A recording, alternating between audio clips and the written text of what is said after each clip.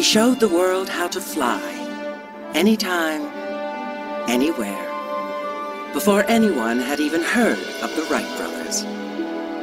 In balloons, dirigibles, and finally, an airplane. He was the most famous person in his time. I mean, the English papers said that when people looked back at the turn of the century, years from then, they would remember only one name, Alberto Santos Dumont. In many quarters, he was seen as far superior to the Wrights, indeed as the inventor of flight. He was that legendary figure, 5'4", something like that, but larger than life at the same time, who just reached out and grabbed the public imagination by the lapels.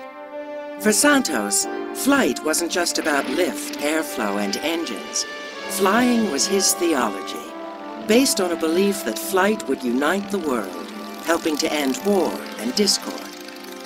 Sadly, Santos's incredibly colorful and hopeful life would end in tragedy, his name largely forgotten. Yet when modern flight was born little more than a century ago, it was Santos who carried the world aloft on his frail and troubled shoulders. Wings of Madness, right now on Nova.